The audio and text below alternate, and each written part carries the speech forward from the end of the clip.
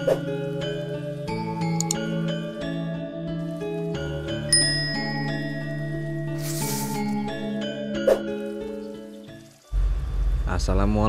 warahmatullahi wabarakatuh. Salam Rahayu, Rahayu, Rahayu. Jumpa lagi dengan saya di channel New ID Cellular Tutorial. Di kesempatan kali ini ada service handphone yaitu Samsung M31, dan beliau sudah konsultasi untuk menanyakan kerusakan handphone ini, yaitu kerusakan awal handphone sering mati ya teman-teman, dan sekarang handphonenya sudah tidak bisa dinyalakan kembali. Kita coba untuk pengecekan dulu, karena beliau sempat cerita juga sebelumnya juga sudah pernah dicoba untuk konsultasi di teknisi di daerah beliau, namun masih saja tidak ada perkembangan atau masih tetap mati total teman-teman. Saya coba koneksikan menggunakan USB dokter atau USB tester, hanya menandakan di angka 0,08. Jadi responnya tetap saja seperti itu teman-teman. Oke, kita langsung saja untuk proses pembongkaran. Jika responnya hanya di mentok 0,08 ampere atau intinya enggak sampai 1 ampere, itu besar kemungkinan kerusakan pada IC CPU teman-teman. Sengaja saya coba untuk koreksi dulu. Setelah saya bongkar, ada sebagian skrup atau baut yang sudah tidak ada ya teman-teman, jadi tidak lengkap untuk perakitannya. Kita coba untuk cek di bagian ini. Kita lepas dulu di bagian soket fleksibel LCD, fleksibel baterai, dan fleksibel mainboardnya. Ini saya koreksi dulu apakah handphone bekas kemasukan air ada korosi atau tidak teman-teman. Oke, setelah di bagian bawah dan fleksibel kita angkat dan sudah kita cek masih bersih. Sekarang untuk di bagian mesinnya, perhatikan di bagian mesinnya untuk di bagian kaleng, yaitu di bagian area CPU sudah pernah dibongkar atau sudah pernah diperbaiki teman-teman. Oke, kita lepas dulu untuk di bagian yaitu kamera depan dan kamera belakangnya. Setelah kita melepas kameranya, kita cek di bagian yaitu papan charger masih utuh dan masih bersih. Yang saya curigai itu adalah di bagian IC CPU-nya yang pernah diperbaiki. Jadi setelah saya cek untuk di bagian CPU dan RAM ini, itu masih utuh, belum pernah diangkat, mungkin hanya cuma di rehot teman-teman. Jadi di kesempatan ini langsung saja kita perbaiki untuk kita angkat atau kita congkel di bagian IC CPU plus IC RAM-nya. Untuk di bagian ini kita angkat pelan-pelan. Untuk proses awal kita bersihkan dulu di bagian lem yang ada di samping IC teman-teman, dengan cara kita menggunakan alat bantu seperti blower dengan suhu panas di angka 2. Dan untuk membersihkan sisa, maksud saya bukan sisa ya teman-teman, alias lem yang ada di bagian samping IC, kita kerik dan kita bersihkan. Dan selanjutnya kita angkat atau kita cari celah dulu di bagian IC RAM-nya, karena untuk IC ini tumpuk ya teman-teman, atas bawah. Jadi ada 2 IC, yang atas itu IC RAM dan yang di bawah itu adalah CPU. Jika sudah mendapatkan celah seperti ini, kita pelan-pelan untuk memasukkan pisau alat congkel. Oke, setelah kita angkat IC RAM-nya, selanjutnya kita angkat di bagian IC CPU-nya. Untuk di bagian dioda dan komponen yang ada di bagian samping CPU, kita angkat dan kita simpan teman-teman. Tujuannya agar lebih mudah untuk kita cari celah memasukkan pisau alat congkel untuk mengangkat CPU-nya. Jadi seperti ini, kita cari celah dulu pelan-pelan. Jika masih keras atau masih sulit untuk kita masukkan alat congkel atau pisaunya, itu jangan dipaksa ya teman-teman. Kalau dipaksa nanti bisa menyebabkan kaki IC yang ada di IC itu sendiri maupun di bagian PCB atau mesin itu bisa menyebabkan kerusakan teman-teman. Kita pelan-pelan saja dan kita blower secara berkeliling di bagian IC-nya agar seluruh panas pada blower itu bisa merata ke bagian IC dan mesinnya. Jika masih sulit, jangan dipaksa ya teman-teman. Kita cari celah seperti ini, pelan-pelan kita angkat, jangan terlalu buru-buru. Oke, setelah kita angkat IC CPU dan IC RAM sudah selesai, kita lepas semua. Selanjutnya kita bersihkan di bagian yaitu PCB atau di bagian jalur pada pin CPU yang ada di mesin teman-teman. Kita bisa menambahkan seperti timah cair atau timah pasta untuk membersihkan sisa timah yang ada di mesin atau di bagian PCB-nya. Dan juga membersihkan di bagian sisa-sisa lem yang ada di bagian mesin teman-teman. Oke, dengan hati-hati untuk membersihkan timah, jangan sampai ada pin kaki CPU yang ada di mesin itu rontok atau ambrol ataupun rusak ya teman-teman.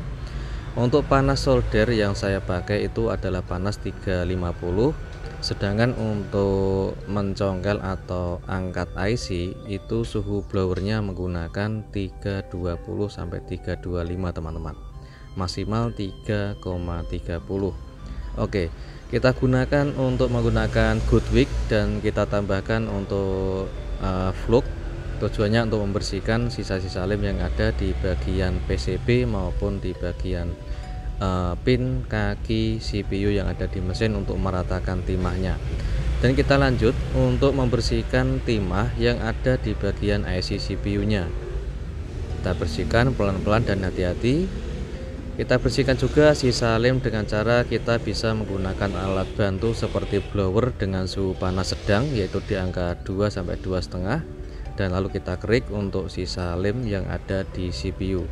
Lalu kita ratakan menggunakan good wick yaitu untuk meratakan dan mempresisikan di bagian timah atau kaki yang ada di CPU. Kita tambahkan untuk timah cair atau timah pasta yaitu untuk memberikan timah baru di bagian IC CPU-nya.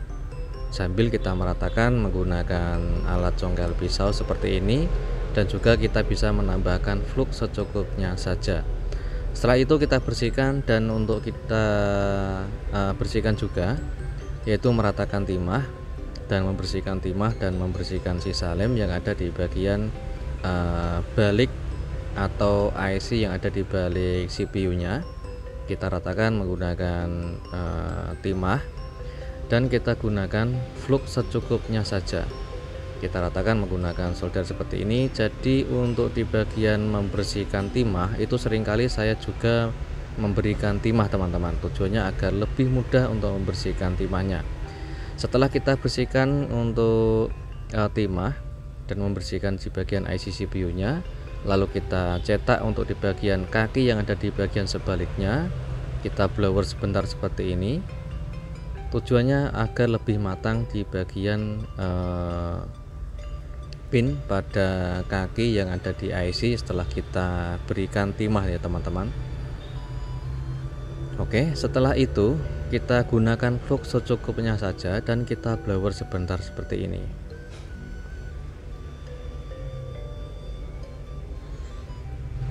Oke, kita pastikan untuk di bagian timah atau pin kaki timahnya itu sama rata ya teman-teman. Dan setelah itu kita balik dan kita akan cetak untuk di bagian pin kaki CPU-nya.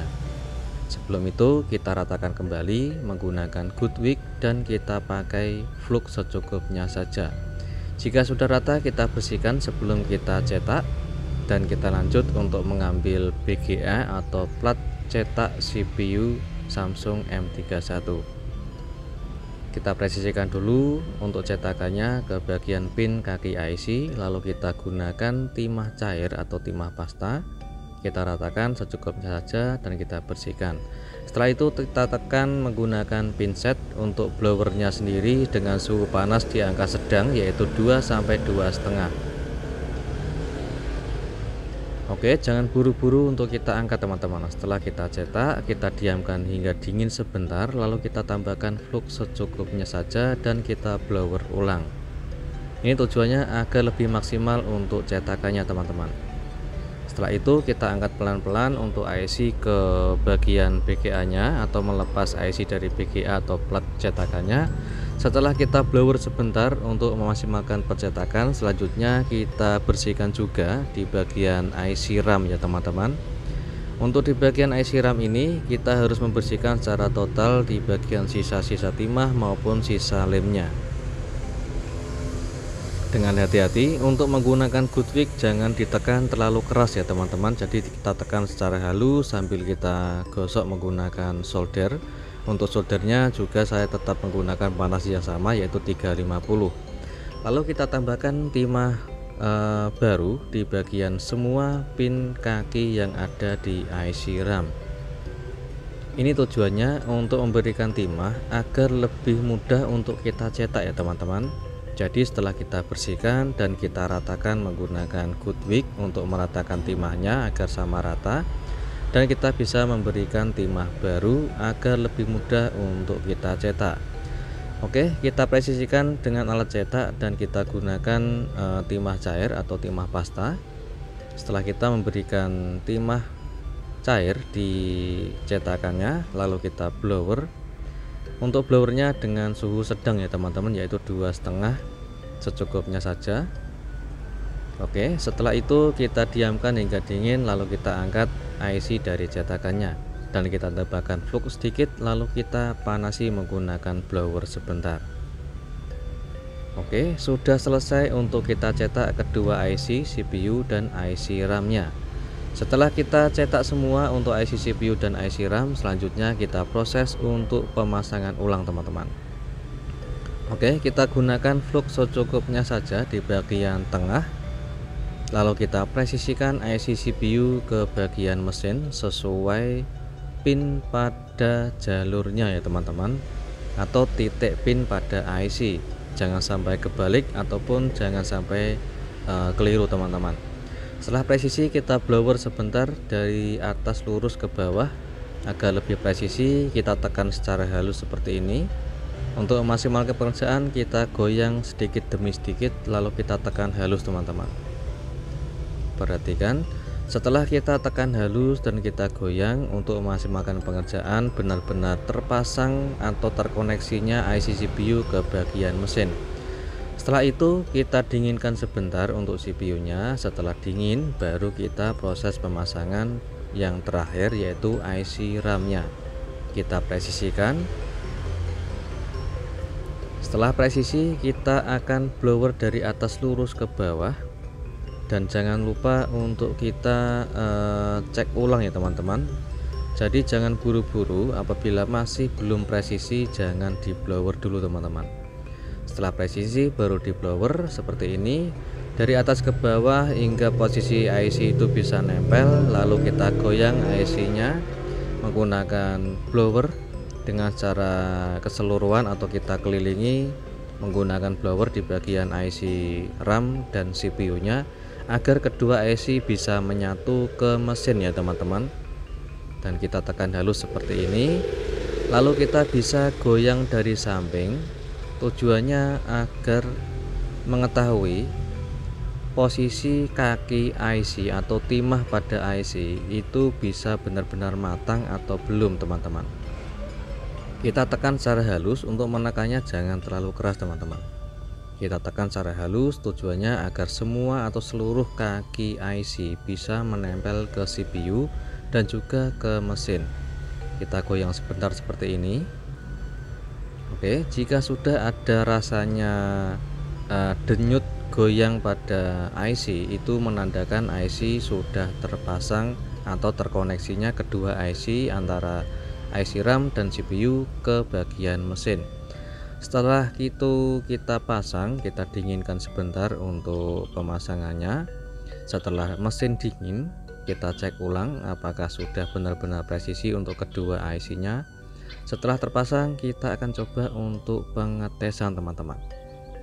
Kita coba untuk pengetesan, kita cek dulu menggunakan USB doctor atau USB tester, yaitu tujuannya untuk mengetahui pergerakan ampere setelah kita selesai ACP atau kita reball IC nya. Dan alhamdulillah sudah keluar logo baterai dan pergerakan ampere sudah naik di angka 1, lebih ya teman-teman. Untuk persentase baterai ada di angka 53%. Kita coba untuk sambil menyalakan infonya, apakah handphone bisa loading sampai menu atau hanya mentok di stok logo teman-teman. Oke, masih loading, kita tunggu sebentar.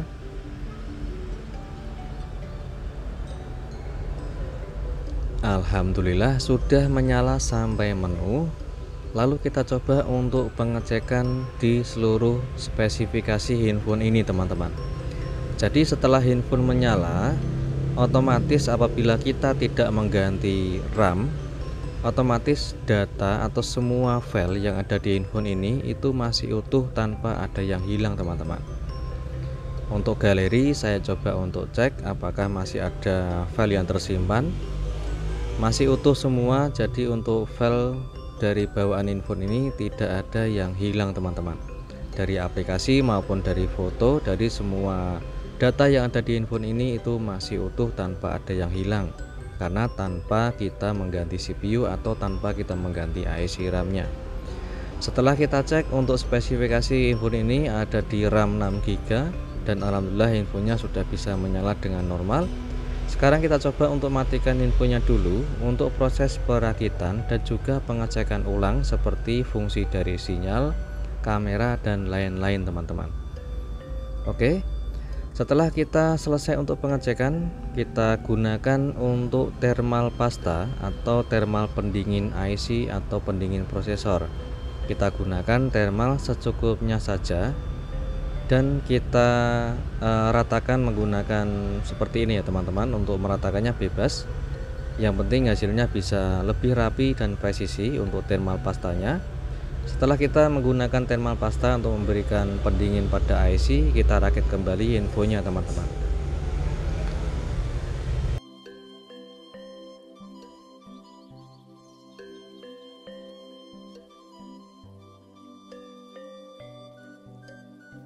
Oke, setelah kita pasang semua spare partnya atau bagian kameranya, kita pasang kembali di bagian penutup mesin dan juga fingerprint atau sidik jari.